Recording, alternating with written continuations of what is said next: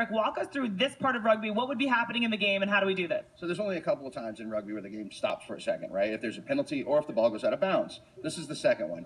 We're simulating the ball's going out of bounds. So the hooker from the other team comes out. Logan's the hooker, right, from the good team. Yeah. And so the hooker throws the ball in, and then there's some lifting involved, lifting of players, and the players kind of contest for the ball in the air, and whoever grabs it in the air throws it back to their team, and the game just continues right on.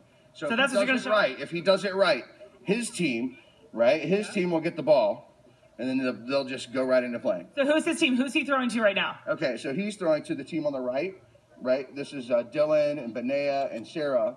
That's his team right there. Benea, raise your hand. She'll be the one jumping, trying to catch the hooker's ball in the air. Okay, are you ready? I know it's a lot of pressure. He's saying it's a lot of pressure. All right, here we go. All right. Walk us through what's happening. All right, he's going to slap the ball there. He throws it in. Benea catches it. She can run. Go! Go, go, go. Go for it, Maximilian. Go!